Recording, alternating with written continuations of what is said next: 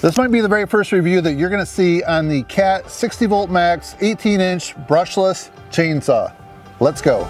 So when I see the Cat logo, the first thing that comes to mind is large machinery. But now Cat has entered the power tool market and outdoor power equipment.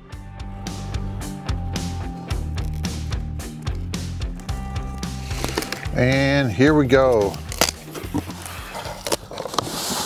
Slide that right out. All right, here we have the charger, pretty good size, wall mountable. And then here we have the saw. And then right here, the 18-inch bar. All right, looking forward to testing this out. So it shows we have a brake right here. Got metal spikes, metal dogs. Like to see that. All right, so I can't tell right here, but it looks like there's onboard tool storage. I don't see that wrench offhand, but we'll have to go through the box a little more. I like these instructions, very easy. I like pictures. Okay, so we're gonna start off by unscrewing this. Just be very careful, this blade is really sharp. Make sure you have the chain going in the right direction. All right, I'm actually gonna put on some nitro gloves because I just wanna make sure that I don't catch an edge. Make sure it's in the groove here. All right, trying to tighten this down here a minute. Oh, there it goes. All right, this is interesting. I'm noticing the more that you screw this down, the tighter it gets that chain. Then when you have it where you want it, it looks like you flip it down and lock it in place. Then usually after the first time you use it, you're gonna notice the chain kind of breaks in and stretches out a little bit. So just be aware of that. You may have to adjust the tension after the first couple minutes even. And then just reading the instructions, they say not to hit that part right there. So if you haven't run a chainsaw, that's where you get the kickback. You hit that, it could come flying back at you. All right, we're gonna add some bar and chain oil in there. So I like how things just flip up like that. Makes it very easy. I'm gonna fill that right up, right almost near the top. I don't want it to overflow. All right, so let's just do a quick test before tomorrow. So I have this battery right here with a full charge. Let's go.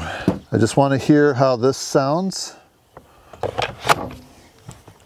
Oh yeah, that definitely balances it out nice, having that weight right there. And then to start it, just push that button right there. It shows here that you pull it back. So it's kind of like two safeties.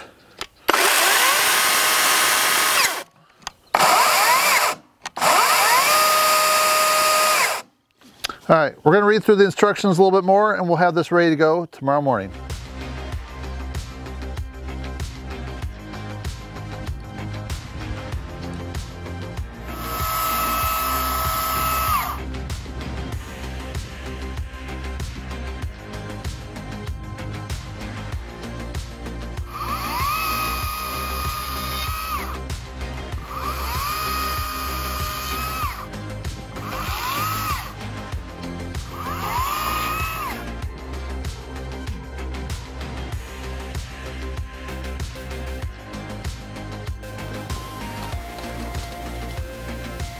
First, I just want to point out some of the specs on the box. That way you can be aware of them as you're watching this in action right here. The rated voltage is 60, chain speed 79 feet per second, the bar 18 inches, the pitch is 3/8 LP, the machine weight 16.3 pounds, 5-year warranty on the tool, 3 years on the battery. And then besides the automatic chain tensioner, it also has an auto chain oiler. And model DG631. All right, so now that I've used this for a couple days, I want to point out a couple things that stand out to me. So one of the first things I like is the battery. When you push this button right here, it's on a spring. See how that just pops out? It's very nice. Same thing when you're putting it in. Nice positive click. It's definitely a big, heavy battery. I'm gonna have to weigh this by itself. I will, yeah, hang on, let me get a scale. All right, so we have the scale here. We are at 6 pounds, 1 ounce. Now let's try it with the saw. 16 pounds, 2 ounces. All right, so now the battery's out, it's gonna just point out on the bottom. So it looked like at one point they were going to have a wrench for storage right there, like onboard tool storage. But then it looks like they upgraded to toolless chain tensioning. So at first it seemed like it was sagging a little bit, and then I had to looked through the instructions a little bit deeper, and this is what I found out. So they recommend when you're tightening it to push down right here. So I have the battery out, so I'm push down on it right there, and then snug it tight. And that has always kept the right tension on the chain. I've been very impressed with that. So you can see that's about exactly what you want right there. The oiler took a minute to kick in, but as you notice when I turned it upside down, after like the first cut I made with it, that seemed to help get the oil going through and spitting off the chain.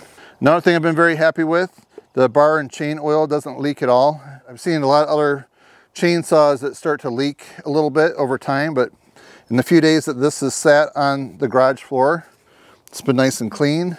And I like seeing these metal spike dogs right there. That's just something that's nice to have on a battery powered chainsaw. Okay, what we're gonna do right now is the 100 cut test. They're just gonna be real thin slices. I have a fully charged battery. And after the 100 cut test, we'll see how many bars are on here. So right now we have 5 bars. And then I'll get some measurements on the limbs. There's 2 different ones, different thicknesses. And just so you know, these limbs are both off a Norway maple tree that blew over in a storm about 8 months ago. The tree was alive at the time that it happened, but it was a pretty major storm. Okay, let's get going. Do 100 cuts.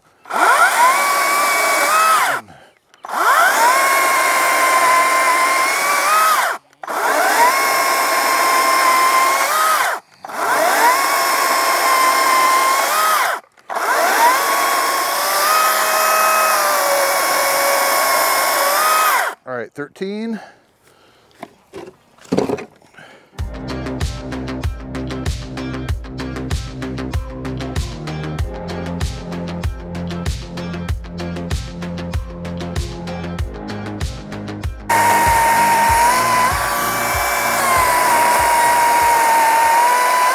All right, there is 100. Oh my gosh. You should check out all the sawdust. And if you want to know the power, 2 out of 5 bars are left.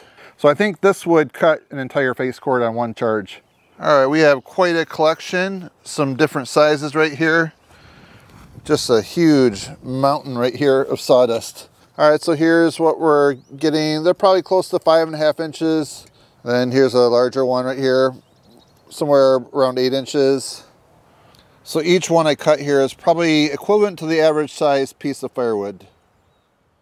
Here's a decent piece of hardwood. It's cherry and it's been dead for I think a year and a half, maybe going on 2 years.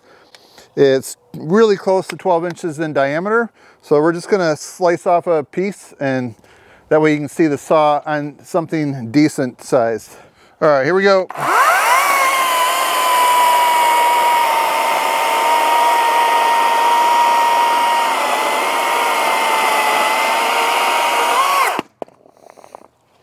All right, definitely looks like it could handle more than that.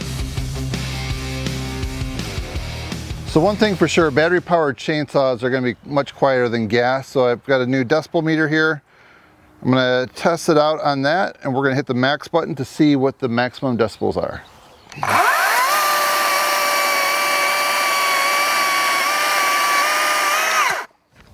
All right, according to this, 105.9. I should try a gas saw. I'm really curious how this meter differs. I haven't really used this meter much, so it'll be interesting.